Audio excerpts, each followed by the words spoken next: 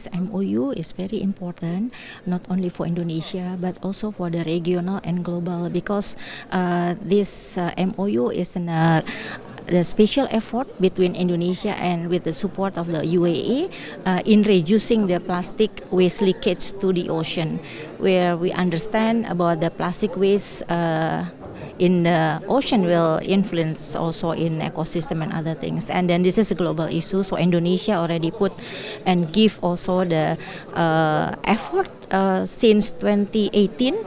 We have been working on this, and then we already reduced like 42%, but actually we have a target to reduce 70% in 2025.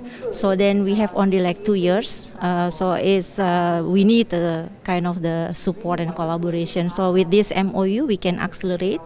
Hopefully we can achieve our goals to reduce about 70% in 2025. Yeah.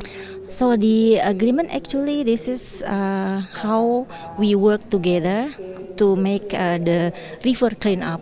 So because the plastic leakage to the ocean can be from the rivers, also from the coastals. So we saw in Indonesia some rivers still have a situation that we need to give special effort to collect and to process the plastic waste, because it's related also with the circular economy. So I think with the UAE support we will work about the 7 rivers in Indonesia to handling the plastic waste from the river.